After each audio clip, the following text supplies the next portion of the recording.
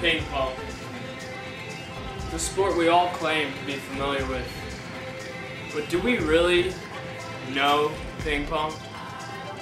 Do we know the physics of ping pong? Well, I hope that after watching this video, you'll be able to know ping pong on a more personal level.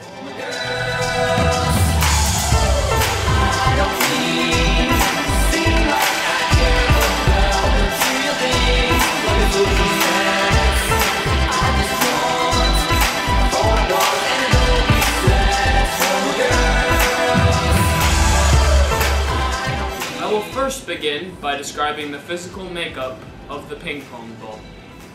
Now, as all of you know, the ping pong ball bounces very well when it comes into contact with the ping pong table. But why is this? Well, Newton's third law helps us to understand.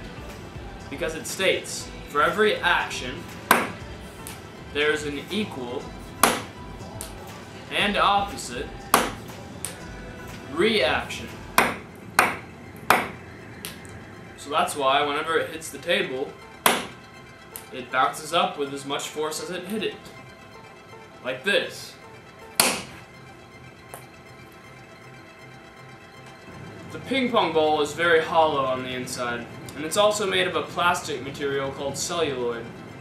And these two factors combine to help make the ping pong ball very good at conserving energy as it bounces, so that it can bounce well and bounce repeatedly.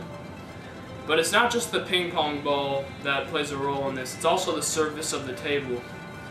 If the table were made of like a carpet material or some kind of soft material, it would absorb the energy and the ping pong ball wouldn't be able to bounce very well. But it's made the way it is so that it's not good at absorbing the energy, and it can keep bouncing, and it sends the energy through the ping pong ball so that you can keep playing and you don't have to worry about it just stopping dead. Newton's third law is amazing.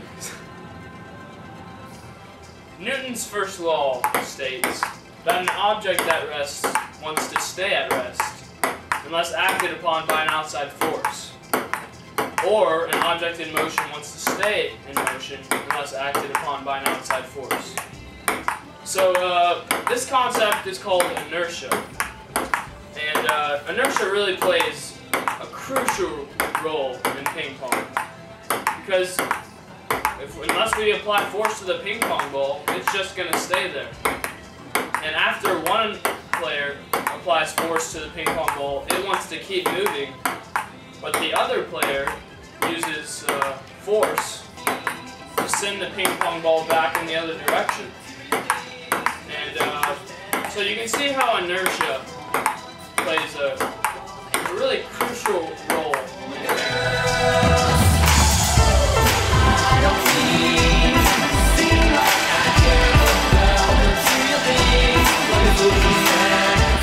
The last concept I will be talking about in this video is gravity.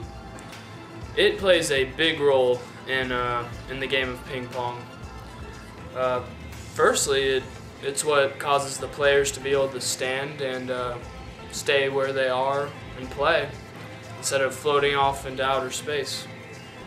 And it also causes the ball to sink down, accelerate down if you will, and hit the table, or in some cases go over the table or hit the net.